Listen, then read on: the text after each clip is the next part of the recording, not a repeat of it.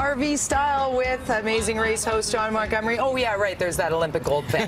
No right. big deal, hey. No big deal. Yeah. Lovely wife, golden girl, Darla, here as well. Nice to meet you. And Stark, if you didn't meet Stark before the break, we had a total love-in. This is awesome. Who's on point. Look at this behavior. This is crazy. He's not usually like this. Planned it. You planned it. And you also plan RVing trips all over BC. Yeah, Western Canada this summer.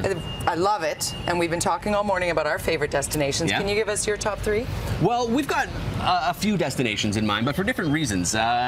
When we were going through the interior, we ended up in Christina Lake, and Darla and I both loved it there. It's the warmest tree-lined lake in Canada, they say? Yeah, it's awesome. I didn't know that. Oh, it's true. Warmest. And we don't know whether it's thermals that do it. We don't care. It's a beautiful place. And Cascade Cove RV Park there was phenomenal. Great setup, beautiful little area just on the edge of town.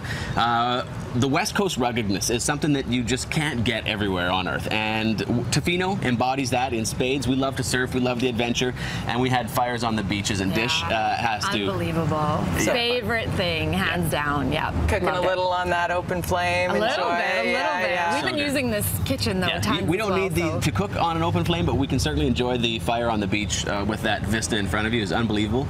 And that was at Crystal Cove, and then we were just up at Riverside RV Park in Whistler, which has access to all the amenities, and plus one of our special favorite places on Earth, the Scandinave Spa is right there. So I'm down with that. we're there. We're like Jello today. We got spoiled yesterday for sure. Isn't it lovely when you put away the phones and you can't talk? Decompress. Well, let's talk inside. Let's head into the RV and see how appointed you are, you know? Ladies and half males first. Half males. That's funny. Oh, it's nice.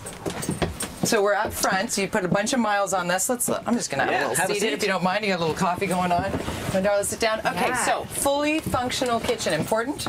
Absolutely important, especially for us. Darla does most of the cooking, only because I have to do some of the blue jobs that exist outside the RV.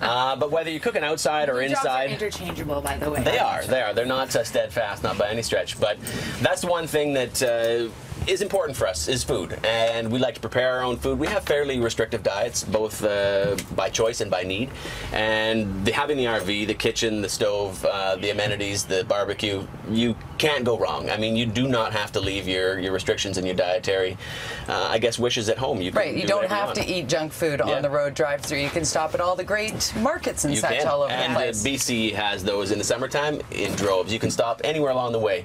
We got nice organic cherries in southern BC. It was pretty sweet. So it looks really cozy up here as well. Look, you got a big watermelon all ready to go. Yes. Somebody might drink a little coffee here and there. Now, I'd be remiss if I didn't point out, obviously, when you're traveling on an airplane, there is a lot of gas consumption for sure. But how much does it cost typically to fill up an RV? They're all different sizes. Running up and down the road, you can see A class, B class, and C class. And this is the C class with the overhead. The B classes are the Mercedes, the smaller ones, and then the A classes are the jumbo bus. But depending on the rig you've got, and depending on what you're towing, what you're hauling, and how you're driving, it depends on your fuel mileage. For instance, this one we picked up in the Noose. We went to Tofino, up to Whistler, and back down to Squamish on a single tank of fuel. So it's got some incredible range. And ballpark, how many liters per? You can probably get as many as about 150, 175 liters in this tank, I think. So yeah, that's a lot of travel on that tank of gas. Very cool. You're not you're stopping every 10 minutes to get fuel, that's for sure. So are you recognized when you're out and about RVing across the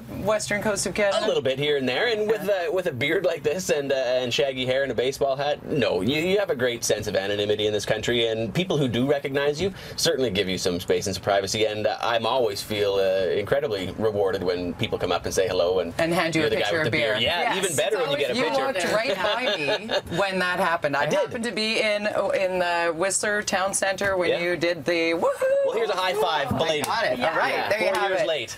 Jon Montgomery, Darla, thank you so much for being here. Go RVing, find out more about their adventures. It is so lovely to have you here. Thanks for having us on. Thanks for having us. We'll keep tracking you down, and now you're making me want to go to Tofino.